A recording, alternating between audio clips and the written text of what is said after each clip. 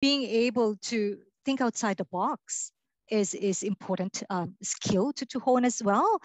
Again, these are a lot of organizations are thinking of what can we make sure that, apart from communicating, what can we make sure that people are now honing.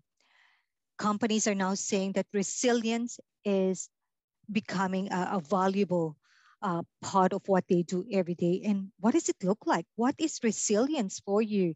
I'll put that in your context. There's so many deadlines, so many assessments to work on, right? This is the start of university life, and you've got a lot of things to do. Time management is key. How do you make sure that resilience is worked into that, into your favor? Making sure that what is important and what is urgent, those kind of things are well set in your mind, because important there is that you look after yourself. Being resilient is that, oh, I can manage all of these things. Leadership is another thing, I guess, that's we're trying. And leadership is not just senior leaders. Leadership is actually in us, all of us, in each and one of us. It's how you take the leadership um, to that next level. Again, volunteering is important.